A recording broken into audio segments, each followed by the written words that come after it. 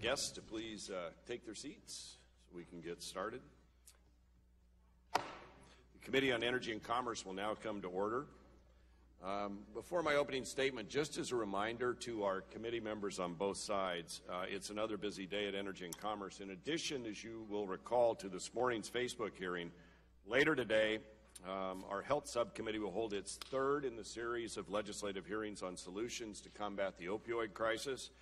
And remember, our Oversight and Investigation Subcommittee will hold a hearing where we'll get an update on the restoration of Puerto Rico's electric infrastructure following last year's hurricane season.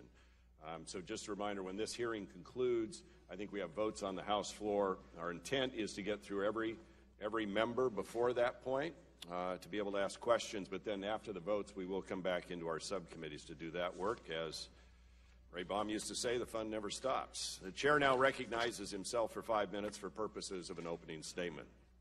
Good morning and welcome, Mr. Zuckerberg, to the Energy and Commerce Committee in the House. We've called you here today for two reasons.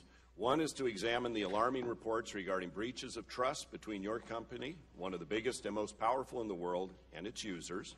And the second reason is to widen our lens to larger questions about the fundamental relationship tech companies have with their users. The incident involving Cambridge Analytica and the compromised personal information of approximately 87 million American users, or mostly American users, is deeply disturbing to this committee. The American people are concerned about how Facebook protects and profits from its users' data. In short, does Facebook keep its end of the agreement with its users? How should we as policymakers evaluate and respond to these events? Does Congress need to clarify whether or not consumers own or have any real power over their online data? Have edge providers grown to the point that they need federal supervision? You and your co-founders started a company in your dorm room that's grown to be one of the biggest and most successful businesses in the entire world. Through innovation and quintessentially American entrepreneurial spirit, Facebook and the tech companies that have flourished in Silicon Valley join a legacy of great American companies who built our nation, drove our economy forward, and created jobs and opportunity. You did it all without having to ask permission from the federal government and with very little regulatory involvement. The company you created disrupted entire industries and has become an integral part of our daily lives. Your success story is an American success story, embodying our shared values of freedom of speech, freedom of association, and freedom of enterprise.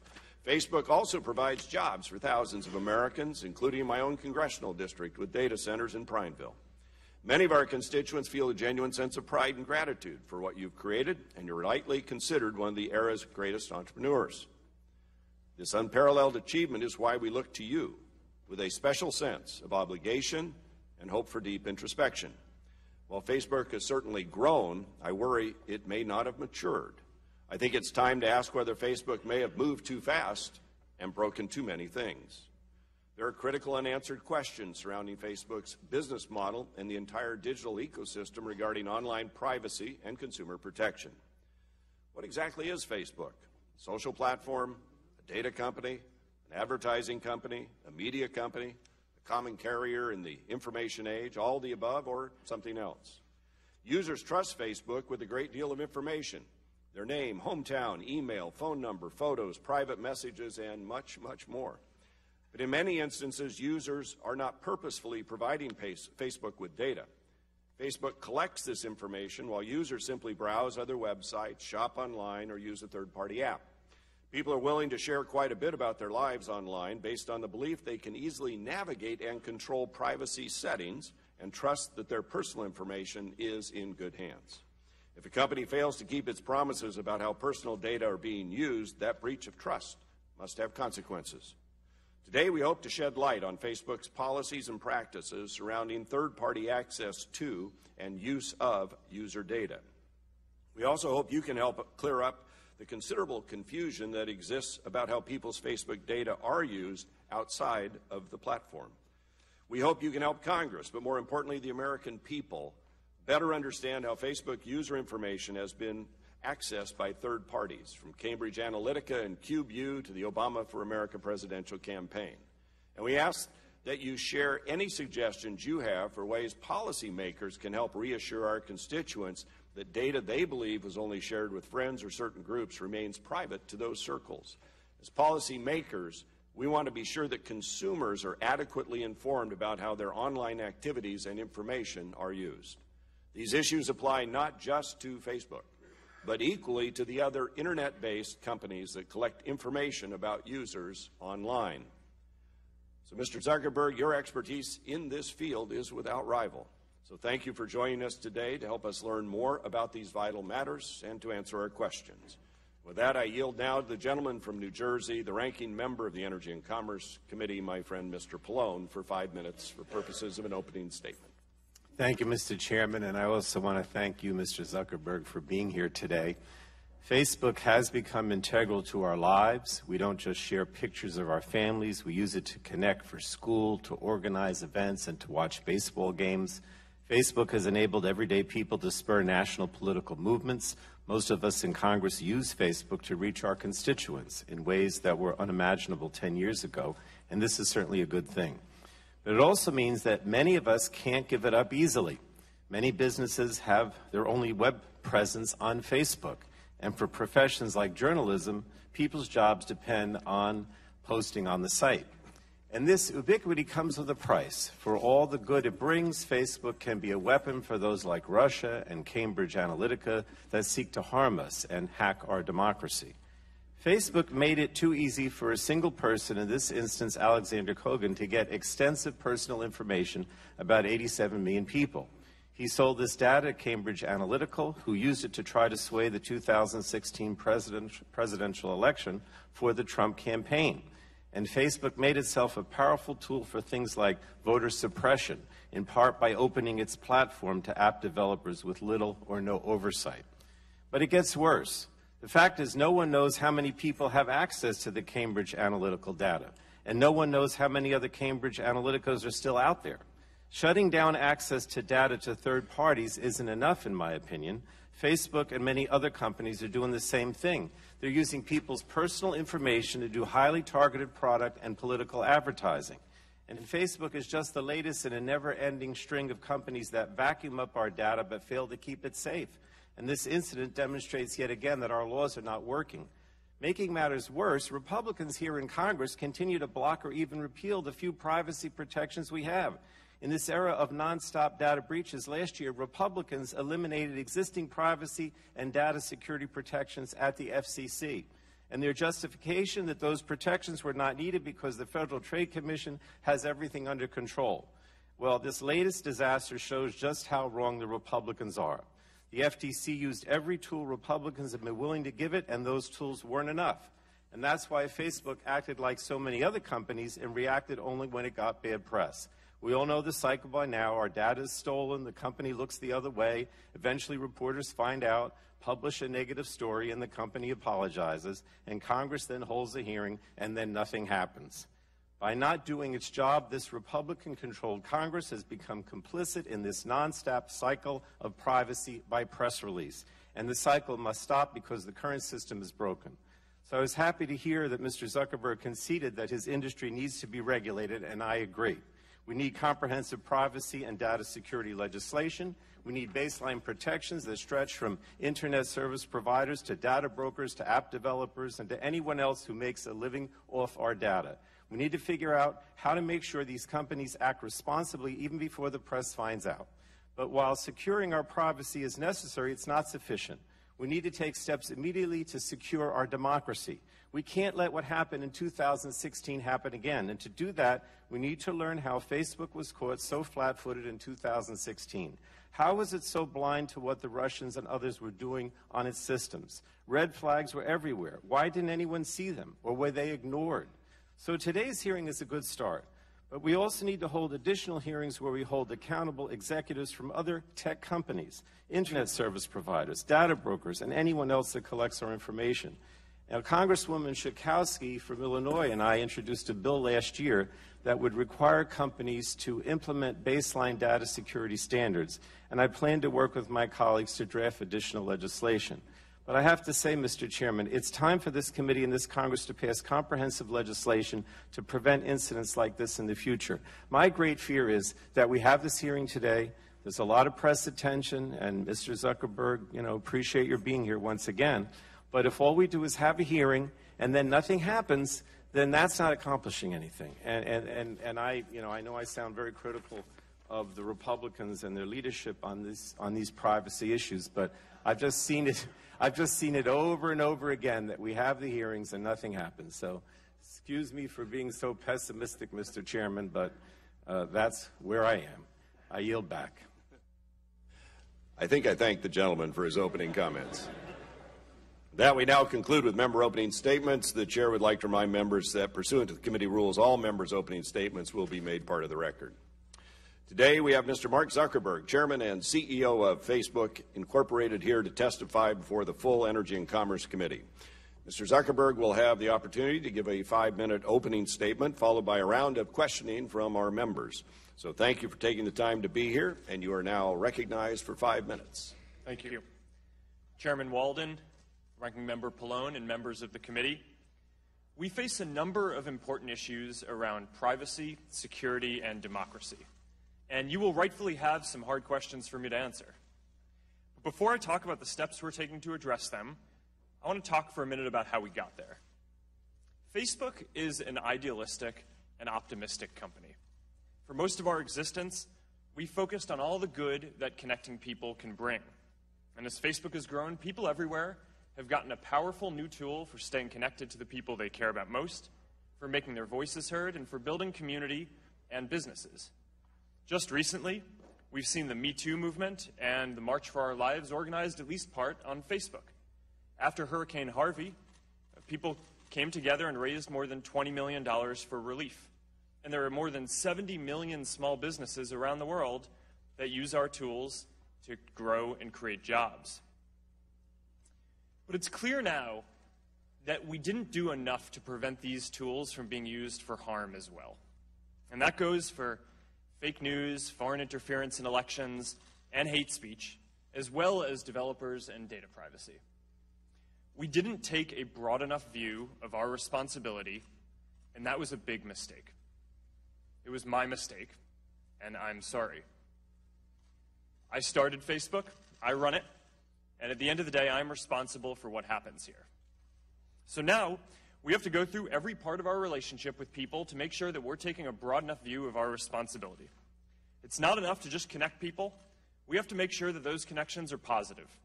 It's not enough to just give people a voice. We need to make sure that that voice isn't used to harm other people or spread misinformation. And it's not enough to just give people control of their information. We need to make sure that the developers who they share it with protect their information too. Across the board, we have a responsibility to not just give people tools, but to make sure that those tools are used for good. It's going to take some time to work through all the changes we need to make, but I'm committed to getting this right. And that includes the basic responsibility of protecting people's information, which we failed to do with Cambridge Analytica. So here are a few key things that we're doing to address this situation and make sure that this doesn't happen again.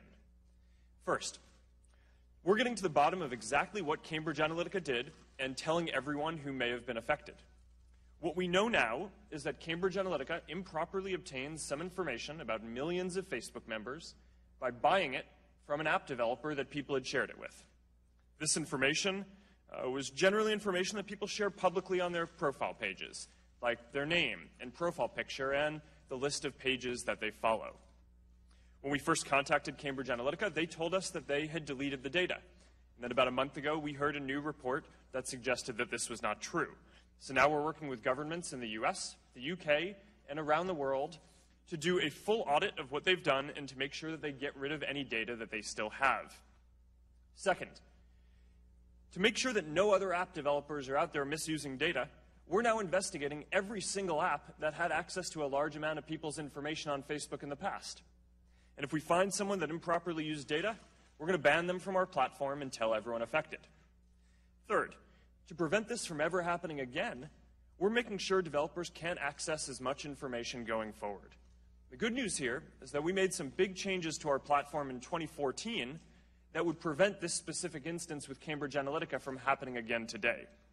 But there's more to do, and you can find more of the details of the other steps we're taking in the written statement I provided. My top priority has always been our social mission of connecting people, building community, and bringing the world closer together. Advertisers and developers will never take priority over that for as long as I'm running Facebook. I started Facebook when I was in college. We've come a long way since then. We now serve more than 2 billion people around the world, and every day, people use our services to stay connected with the people that matter to them most. I believe deeply in what we're doing. And I know that when we address these challenges, we'll look back and view helping people connect and giving more people a voice as a positive force in the world. I realize the issues we're talking about today aren't just issues for Facebook and our community. They're challenges for all of us as Americans. Thank you for having me here today, and I'm ready to take your questions. Thank you, Mr. Zuckerberg. I'll start out, we'll go into the questioning phase. We'll go back and forth as we always do. Remember, it's 4 minutes today, so we can get to everyone. Mr. Zuckerberg, you've described Facebook as a company that connects people and as a company that's idealistic and optimistic. I have a few questions about what other types of companies Facebook may be. Facebook has created its own video series starring Tom Brady that ran for 6 episodes and has over 50 million views. That's twice the number of the viewers that watched the Oscars last month. Also, Facebook's obtained exclusive broadcasting rights for 25 Major League Baseball games this season. Is Facebook a media company? Thank you, Mr. Chairman. I consider us to be a technology company because the primary thing that we do is have engineers who write code and build products and services for other people. There are certainly other things that we do too. We do pay to help produce content. We build enterprise software, although I don't consider us an enterprise software company. We build planes to help connect people, and I don't consider ourselves to be an aerospace company. But overall, when people ask us if we're a media company, what I hear is, do we have a responsibility for the content that people share on Facebook? And I believe the answer to that question is yes. All right, let me ask the next one. You can send money to friends on Facebook Messenger using a debit card or a PayPal account to, quote, split meals, pay rent, and more, close quote. People can also send money via Venmo or their bank app. Is Facebook a financial institution? Mr. Chairman, I do not consider ourselves to be a financial institution, although you're right that we do provide tools for people to send money. So you've mentioned several times that you started Facebook in your dorm room in 2004. 15 years, 2 billion users, and several, unfortunately, breaches of trust later. Is Facebook today the same kind of company you started with a harvard.edu email address? Well, Mr. Chairman, I think we've evolved quite a bit as a company. When I started it, I certainly didn't think that we would be the ones building this broad of a community around the world. I thought someone would do it. I didn't think it was going to be us. So we've definitely grown. And you've recently said that you and Facebook have not done a good job of explaining what Facebook does. And so back in 2012 and 2013, when a lot of this scraping of user and friend data was happening, did it ever cross your mind that you should be communicating more clearly with users about how Facebook is monetizing their data? I understand that Facebook does not sell user data per se in the traditional sense. It's also just as true that Facebook's user data is probably the most valuable thing about Facebook. In fact, it may be the only truly valuable thing about Facebook. Why wasn't explaining what Facebook does with users' data a higher priority for you as a co-founder and now as CEO?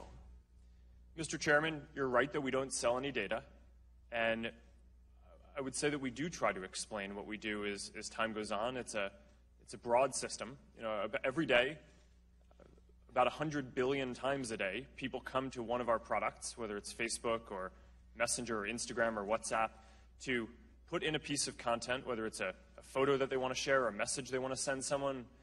And every time, there's a control right there about who you want to share it with. Do you want to share it publicly to broadcast it out to everyone? Do you want to share it with your friends, a specific group of people? Do you want to message it to just one person or a couple of people? That's the most important thing that we do, and I think that in the product that's quite clear. I do think that we can do a better job of explaining how advertising works. There is a common misperception, as you say, that is just reported, often keeps on being reported, that for some reason we sell data. I can't be clearer on this topic. We don't sell data. That's not how advertising works, and I do think we could probably be doing a clearer job explaining that given the misperceptions that are out there. Given the situation, can you manage the issues that are before you, or does Congress need to intercede? I'm going to leave that because I'm over my time. That, and I want to flag an issue the Vietnam Veterans of America have raised too, and we'll get back with your staff on that about some fake pages that are up. But I want to stay on schedule. So with that, I'll yield to Mr. Pallone for 4 minutes. Thank you. Mr. Zuckerberg, you talked about how positive and optimistic you are, and I guess I'm sorry because I'm not. I don't have much faith in corporate America, and I certainly don't have much faith in their GOP allies here in Congress. I really look at everything that this committee does, or most of what this committee does, in terms of the right to know. In other words, I always fear that people, they go on Facebook, they don't necessarily know what's happening or what's going on with their data. And so to the extent that we could pass legislation, which I think we need, and you said that we probably should have some legislation, I want that legislation to give people the right to know, to empower them, to provide more transparency, I guess is the best way to put it. So I'm looking at everything through that sort of lens. So just let me ask you 3 quick questions, and I'm going to ask it to answer yes or no because of the time. Yes or no, is Facebook limiting the amount or type of data Facebook itself collects or uses? Congressman, yes, we limit a lot of the data that we collect and use. But see, I don't see that in the announcements you've made. Like, you've made all these announcements the last few days about the changes you're going to make, and I don't really see how those announcements or changes limit the amount or type of data that Facebook collects or uses in an effective way. But let me go to the second one. Again, this is my concern that users currently may not know or take affirmative action to protect their own privacy. Yes or no, is Facebook changing any user default settings to be more privacy protective? Congressman, yes. In response to these issues, we've changed a lot of the way that our platform works so that way developers can't get access to as much information. But see, again, I don't see that in the changes that you propose. I don't really see any way that these user default settings, you're changing these user default settings in a way that is going to be more privacy protection. But let me protected. But let me go to the third one. Yes or no? Will you commit to changing all the user default settings to minimize, to the greatest extent possible, the collection and use of users' data? Can you make that commitment? Congressman, we try to collect and give people the ability. But I'd like you to answer yes or no, if you could. Will you make the commitment to changing all the user default settings to minimize, to the greatest extent possible, the collection and use of users' data? I don't think that's hard for you to say yes to, unless I'm missing something. Congressman, this is a complex issue that I think deserves more than a one-word answer. Well, again, that's disappointing to me because I think you should make that commitment, and maybe what we could do is follow up with you on this, if possible, if that's okay. We can do that follow-up? Yes. All right. Now, you said yesterday that each of us owns the content that we put on Facebook, and that Facebook gives some control to consumers over their content, but we know about the problems with Cambridge Analytica. I know you changed your rules in 2014 and again this week, but you still allow third parties to have access to personal data. How can consumers have control over their data when Facebook doesn't have control over the data itself? That's my concern. Last question. Congressman, what we allow with our developer platform is for people to choose to sign into other apps and bring their data with them. That's something that a lot of people want to be able to do. The reason why we built the developer platform in the first place was because we thought it would be great if more experiences that people had could be more social. So if you could have a calendar that showed your friends' birthdays, if you could have an address book that had pictures of your friends in it, if you could have a map that showed your friends' addresses on it. In order to do that, you need to be able to sign into an app, bring some of your data and some of your friends' data, and that's what we built. Now, since then, we've recognized that that can be used for abuse too, so we've limited it, so now people can only bring their data when they go to an app. But that's something that a lot of people do on a day-to-day basis, is sign into apps and websites with Facebook, and that's something that we're going to have to. Yeah, I know. I still think that there's not enough. People aren't empowered enough to really make those decisions in a positive way. Chair now recognizes former chairman of the committee, Mr. Barton of Texas, for 4 minutes. Well, thank you, and thank you, Mr. Zuckerberg, for being here. People need to know that you're here voluntarily. You're not here because you've been subpoenaed, so we appreciate that. Sitting behind you have a gentleman who used to be counsel for the committee, Mr. Jim Barnett, and if he's affiliated with Facebook, you've got a good one. If he's not, he's just got a great seat. I don't know what it is. I'm going to read you a question that I was asked. I got this through Facebook, and I've got dozens like this. So my first question, please ask Mr. Zuckerberg, why is Facebook censoring conservative bloggers such as Diamond and Silk? Facebook called them unsafe to the community. That is ludicrous. They hold conservative views. That isn't unsafe. What's your response to? Congressman, in that specific case, our team made an enforcement error, and we have already gotten in touch with them to reverse it. Well, Facebook does tremendous good. When I met you in my office 8 years ago, you don't remember that, but I've got a picture of you when you had curly hair, and Facebook had 500 million users. Now it's got over 2 billion. That's a success story in anybody's book.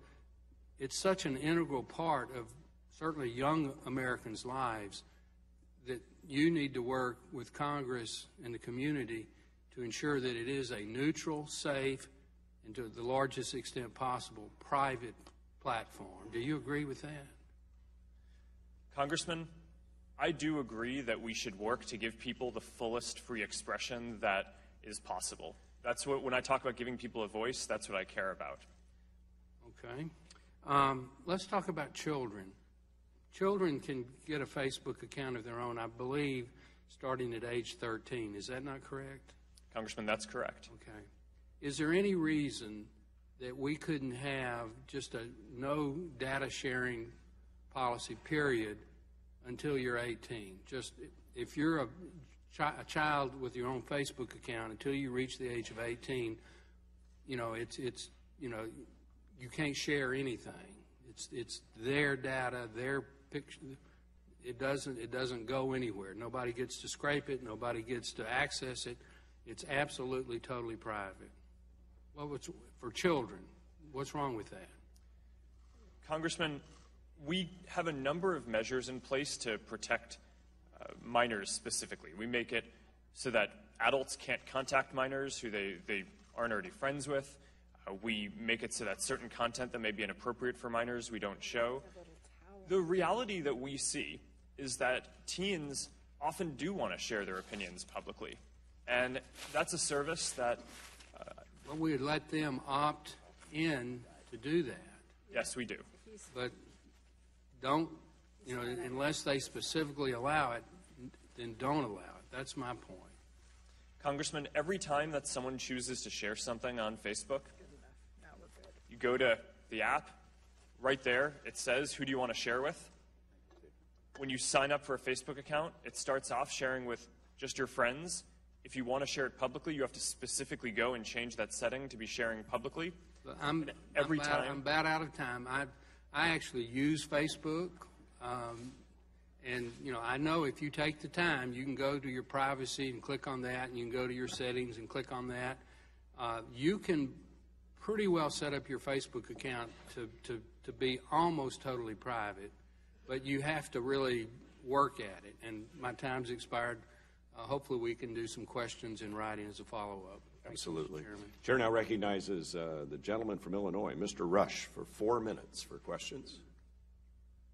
Thank you, Mr. Chairman.